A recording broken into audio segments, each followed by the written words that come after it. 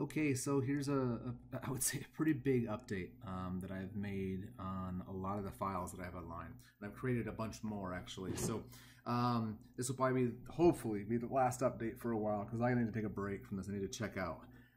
But I've been basically working on this almost nonstop for the past 2.5 weeks. So a couple things. The biggest thing you might notice is a big old hole right in the middle.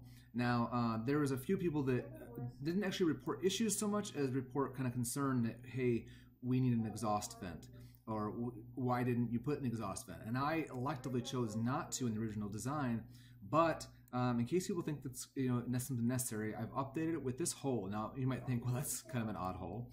Now, I'm going to show you the exhaust that I've created. Now, I made it in such a manner so that anyone that's already printed one, you can still add this to it. If you can get a 5/16 inch drill or a 15 millimeter drill, a 5/8 inch or a 15 millimeter drill, you can drill a hole right through the mask and then you can add these components. And I actually didn't want to add them directly to the design for a number of reasons, kind of see in just a second. So first of all, here is the vent. Now this is inspired by Wally Renee, who his design has a vent that's very similar to this. And so this is designed to be printable. So what you can do is you can drill a hole or print the mask with a hole in it. You apply glue to the sleeve itself. Let me click on this. You apply glue, super glue, slide it in through the hole that is either drilled or within the print, and then there's a retainer ring that slides over top of the outside that you would also put adhesive there. So now you've created your own little port. Now this port is going to be closed off with a piece of rubber that is glued from here all the way around, leaving this end free so that as the user exhales, it inflates it like a balloon and air escapes. When they inhale, it sucks it close against it to keep it from air from coming in. Now be aware, this exhaust does not protect if you are sick, it's not going to protect other people. It's only going to protect you from bringing things in because you're literally exhaling your germs. So be aware of that. The files have the option to exclude this if you don't want it. I just wanted everyone to have this option. So there's that, and then there's one more piece, which is the shield. Okay, the shield leaves an open area so that the rubber can inflate, but all the air exhausts downward instead of straight out at you. Again, I completely borrowed this idea from Wally Renee. This is just, I thought it was a good implementation, so I redesigned it a bit, just whatever, did the CAD myself, but it's basically a repeat of his design, just something that you can attach. Now, the nice thing is you can put this on any mask, basically. There might be some, if it's not a smooth surface, that's gonna be a little bit harder, but this doesn't have to be my design. It can be anyone's design. If you wanted to add an exhaust valve, here are the files where you could drill the hole, add it in there, and you're good to go.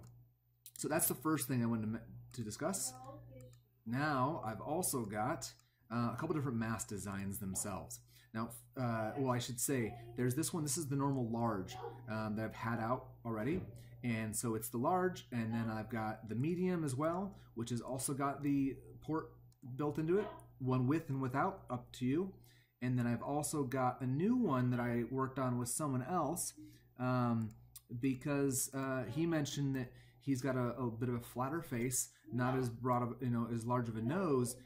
He's of Asian descent, and he said that that's pretty common. So I decided to go ahead and make one that was a little more flat to accommodate people that, maybe, because this is based off my face. And so I've got a little bit narrow, a larger head, but a more narrow one. So this gives you a little more broad, plus there's no wrap around the cheekbones, so nothing to gouge into you. So a little more forgiving in this design, I would say. So there's this design, and then there's one that's completely different.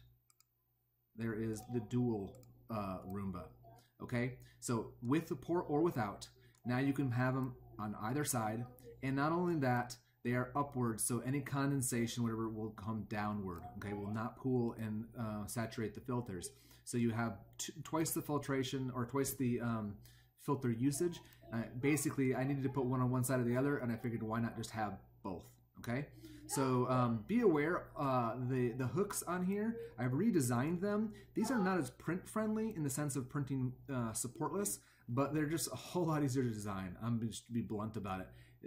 Adding the hooks is the most annoying part of the entire process. Okay, so that's it. So those are the different designs. Now, one other thing I'm going to show you is that I've also created a clasp. So I mentioned the other day, shared a strap, basically a CPAP, BiPAP head strap. So I designed a hook that would be able to engage my hooks here, and also I added a hole. Now, why did I add this? A hole and a pin. Okay, so let's hide the mask for a second so I can show you how this works. The idea is that you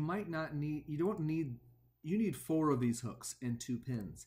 Ideally, you would attach it to one side of the mask, slide the pin in there. If it's friction fit, great. If it's not, put some glue on there, and that way the straps stay adhered to the mask, okay? Now, you can also, I mean, if you want to try to cram it through, you can, but this is a 16 millimeter hole. That strap's about 18 millimeters when it's relaxed. The strap hook itself on the mask is 8 millimeter or 9 millimeters, so it's going to be pretty snug. So this gives you the ability to hook in there, have a strap, and then you can, semi-permanently mount 2 of the straps to the mask so that you're only having to disengage one side when you take the mask on and off. Okay, so there is a lot of information there. I'm going to bed. Well, something. I'm going to go relax. Hopefully this helps. And yeah, we'll get this video up on YouTube. I'll make I don't know, whatever. Have a good one, y'all. Bye for now.